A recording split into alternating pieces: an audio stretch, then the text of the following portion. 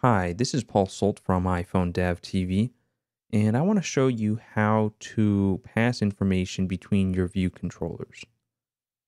I don't really like doing everything in the storyboard file.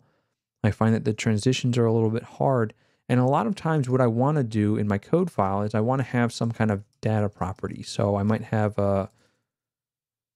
let's go strong, non-atomic, and let's say it's a NS mutable array,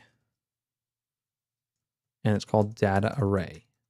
So in my application, when I am presenting a new screen, what I'm going to want to do is I'm going to set the data for the new screen.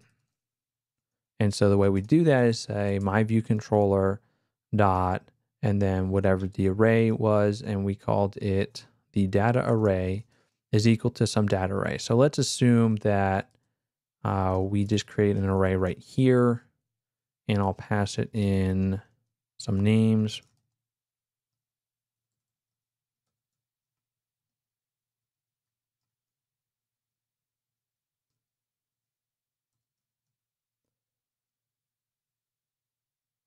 And then we get an error that this is incompatible. So the one step for that is we just need to do a method call and ask for a mutable copy. So this is a shorthand notation for creating an array.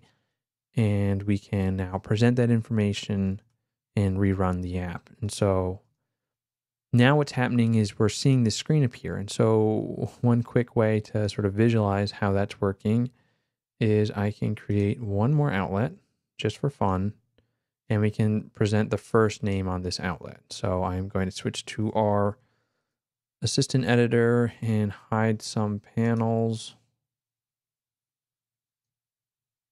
I'll hide the document outline because that button disappears when we don't have enough screen space.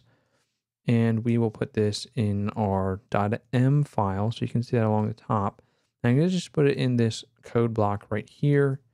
And this is going to be our label, and we'll just call it label. And then what I can do is when this loads, I can say self.label.text is equal to some value from our array. So what I could do is NS string with format. And let me go back to the single view of this. So I'll scroll down. So we're back where we were in the view did load method, and we'll do string with format. And I want to say names. And just for fun, we will print out the full array. So self.data array. And so now we should see a little bit of information, and it's all chopped off. So we'll go back to our XIB file and just make our label bigger. And we have to make it multi-line. So if I click on this top bar, we're going to go to this slider here. And if you put lines to 0, it will be multi-line. Now make sure you tab off of that thing so it can save properly. Sometimes it won't save. And we'll stop and start again. And now we can see that we have some data here. So depending on what you're doing here, this is sort of the way you would pass data.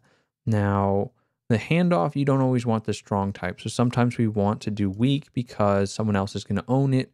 But in this case, no one else is owning it. So that's why I had to do strong.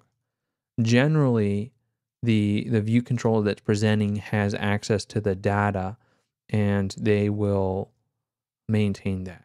But just for this example, this is how I'm passing the information. So that's a little thing to play around with.